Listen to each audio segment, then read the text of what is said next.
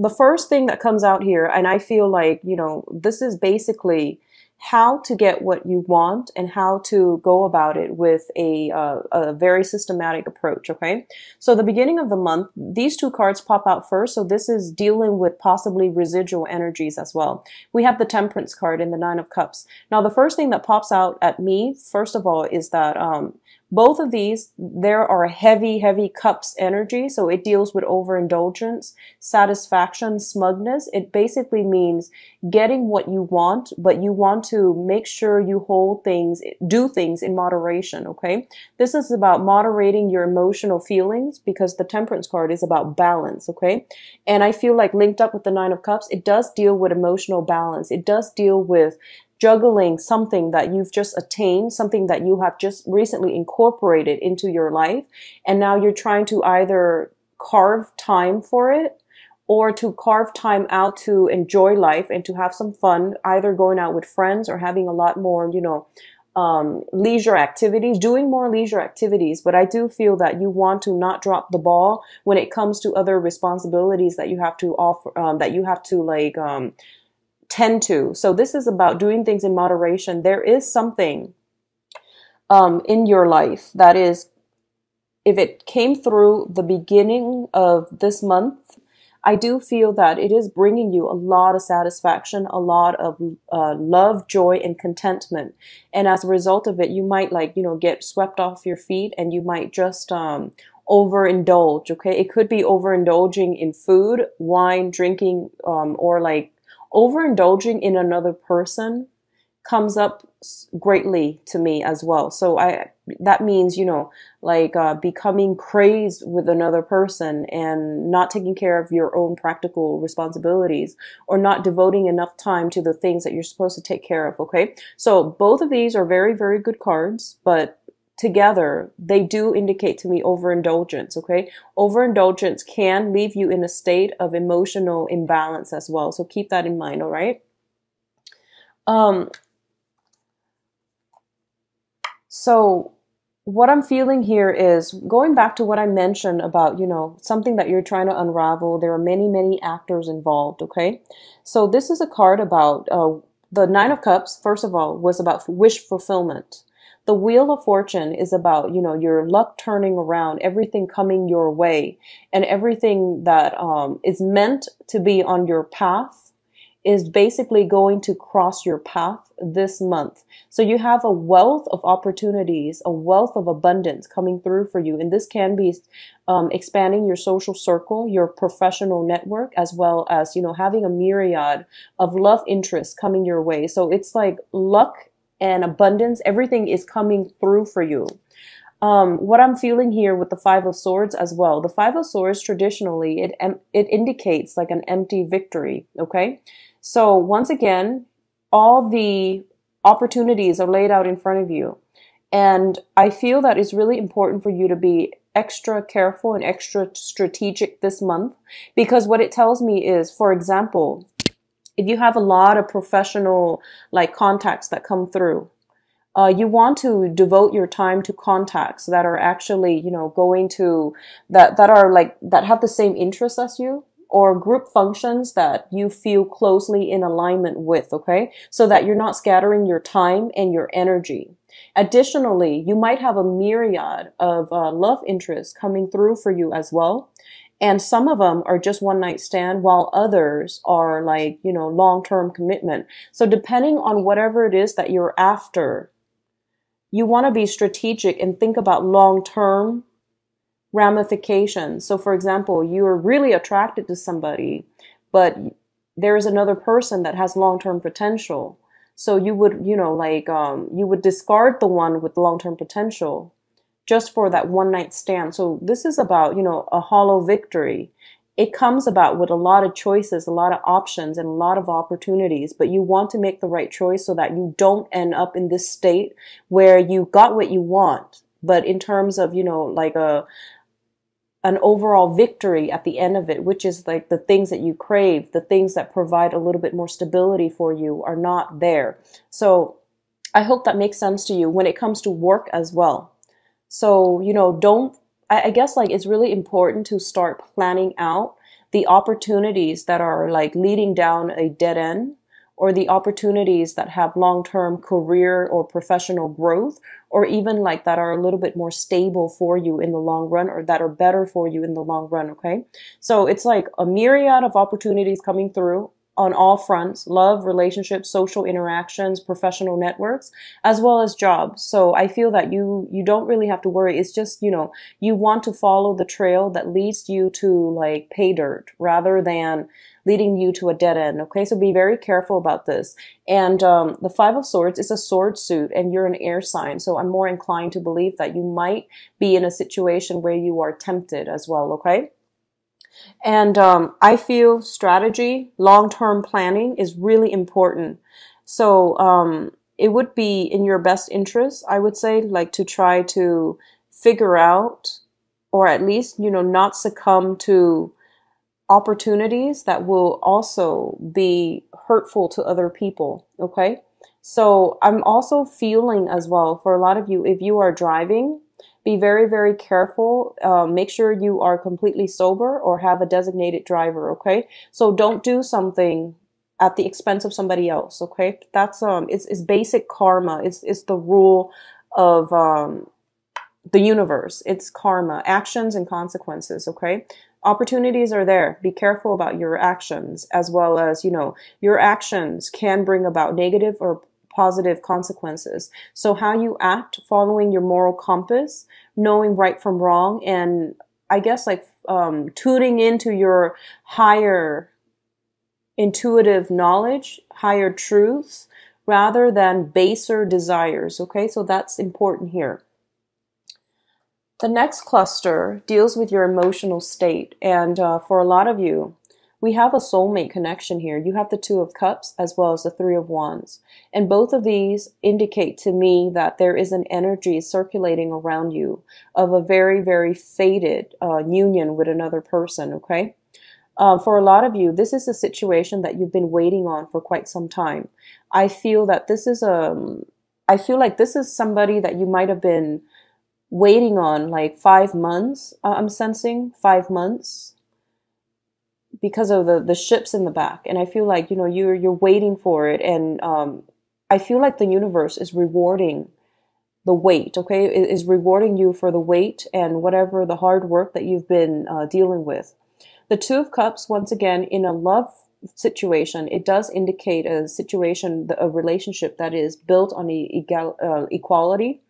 It's a very egalitarian relationship. There is equal give and take. There's also a very strong sense of camaraderie and a strong sense of mutual caring and reciprocity between two people. In terms of, on the mundane sense, it can also indicate contracts, things coming together, things getting off the ground, and things being solidified. So I mentioned earlier, there's a lot of meetings. There's a lot of hashing out. There's a lot of negotiations that are taking place in your environment. And I feel that for a lot of you, you are going to be very, very victorious, because I feel like the opportunities are there and the contracts are being signed. Okay, so something is being solidified for this month, either in love or in business. I also feel as well there is a situation where the energy is coming in where you're solidifying something that you're supposed to do possibly for the next 2 years in your life. Okay, so some major shifts, important decisions need to be made. Okay, the next cluster, these are very good cards. Okay, so what I'm feeling intuitively based on the way these two cards are coming out is, I feel, first of all, Three of Wands, it does also indicate a little bit of travel as well. For a lot of you, you might be offered a job, and it might require a move from your immediate environment in order to pursue this job. So it might be geographically like a little bit further away, where you are going to have to move house, move property, as well as your belongings in order to pursue this job, okay? That's what I'm sensing here. In terms of your finances, it looks very good. This is basically the seed of a new venture. So this can be a brand new project. This can be a brand new job, or it can be a new income generating opportunity. So it doesn't indicate self-employment just yet, but what I'm feeling is a lot of wealth and abundance coming through, as well as new jobs, especially for those of you who have been looking and you have been looking for either 3 or 5 months. A lot of opportunities are coming through. So once again, that idea about, discernment, sifting through the illusions from the real things, okay, is really important for you. I feel that no matter what, by the end of this month, you're going to separate the mirage from the tangible things, okay? So you're going to pursue something that is a little bit more stable for you. What I'm also feeling is this is a situation with the Tower card, and the impact of the Tower is very, very transformative, and it can be very long lasting, okay? A lot of you might have some revelations regarding finances, regarding work, and regarding what it is that you want to pursue in terms of a new career path. So a lot of you might have left a situation where it might have been very lucrative, but it wasn't built on, stable foundations. As a result of it, you're moving on to something that is a little bit more stable. So I feel like a 180 turn for some of you regarding career. For others of you, what I'm feeling is that you are given something to build upon. And I do feel that this is something that that breaks you away from like this vicious cycle that you've been cycling through. So what I'm feeling is like in the past, for example, if you find yourself kind of like shifting from job to job, and they're just jobs, they're just very temporary, and you find yourself kind of coasting or drifting, you're going to realize that, okay, that's no longer working for me. I need a career. So I feel that you are searching for a career, something that you can build upon, and it is coming through for you as well. For others of you, you might find yourself like dating the same people over and over and over again. They might be different people, but their personality, the way the relationship unfolds, it's like the same pattern. Different people, same patterns over and over and over again. And as a result of it, you're starting to realize, you're coming to the realization, I want something a little bit more stable. I know what that looks like. And the stable thing is anything but the old thing. So I'm just going to go with something new. And you're going to have like a different outlook regarding how to build up stability and a better foundation in your own life. Okay. So these are very, very positive cards overall. What I'm also sensing is I feel like travel for a lot of you for a new job. Okay. Or like at least new opportunities coming through. And the job is very different from the usual jobs that you've done in the past. Okay.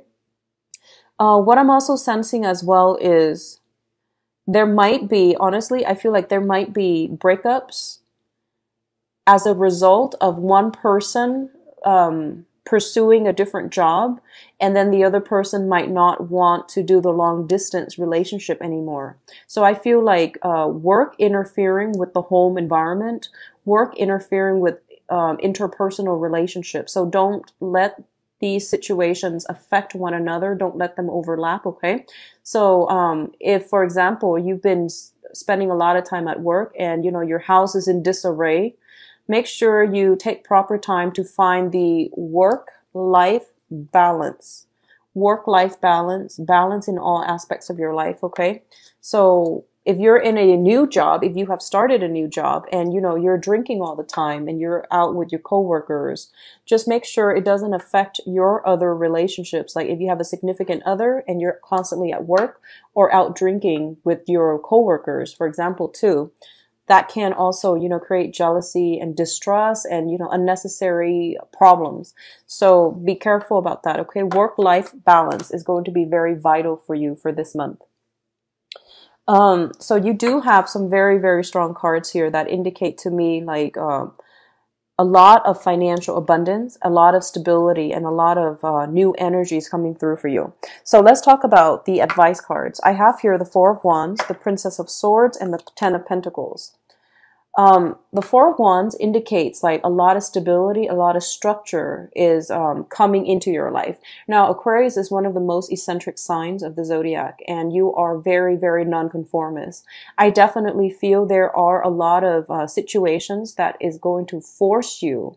I don't feel it's in a bad way. I don't feel it's disruptive, but there's a lot of structure that's coming through. We have the 4, which indicates foundations, and we also have the 10, which indicates like the apex of that generational wealth, okay?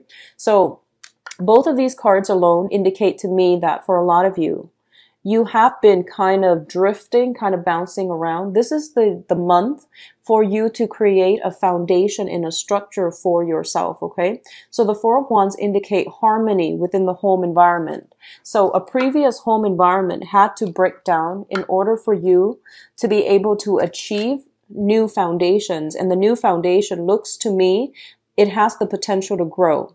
So whatever new relationship partner that you're in and you feel like, you know, that sense of like kindred soul, this is going to be a relationship that can withstand the test of time, because we're going from something very, very stable to something that, you know, we're going to from like a celebration, a couples card, into something that has like generational, like, elements to it, meaning that it is going to stand the test of time. It is going to produce offspring. It is going to bear fruit. So whatever situation you're in, if it's like a new job that you're starting this this month, you are going to have a lot of stability and a lot of, it's like a career track. It's not just a job, it's a career track. If it's a relationship as well, you are going to have a very, very stable, harmonious relationship. And there might be, it indicates to me strongly, marriage material, okay? This is like family, combining both sides of the family together and, you know, union and things like that. The one thing I want you to be mindful about is I feel like this might be your energy. And, you know, the Page of Swords, this is the Princess of Swords, but it shows up as the Page of Swords in the standard Rider-Waite deck. So it's telling me, so Aquarius, you have this very, very good, fruitful energy coming through for you in finances, in jobs, and also in love. And I feel like for a lot of you, you're starting to feel claustrophobic, okay? You're starting to like look at greener pastures. You're not taking it very seriously. You're still kind of trying to coast, you know, like doing the minimal just to get by. So I feel like it's really important for you to get your head in the game, to be a little bit more strategic, to understand that opportunities like this don't come often, and for you to be very thankful of the opportunities that are coming through for you. Because I feel like, you know, that's what I meant earlier when I said, like, you know, actions and consequences, a lot of opportunities, but deciding which ones to pursue is going to be of utmost importance for you. So, you know, get your head in the game. Don't get distracted. You're like swinging away with your sword, and you're not taking it as seriously as you should, is what I'm feeling, okay? So being a little bit more strategic, being a little bit more, I guess, like, I feel like almost like, welcome the opportunities when they come in, and try not to interfere with other people's family units, is what I'm sensing, okay? Because it's kind of like there is another couple here. There's another family here. So be very, very mindful that you don't stand in between other people. So this is specific advice for those of you who are potentially causing discord in other people's relationships. Like if you're like the Mr. or the Mrs. in a coupled with a married person, you want to be especially mindful of this, okay? So actions and consequences. And I feel that whatever new thing that comes through for you, it is going to be very, very stable. And I feel that it can lead to something very, it's something that is very tangible, very real, and it can lead to a marriage type of a situation, okay?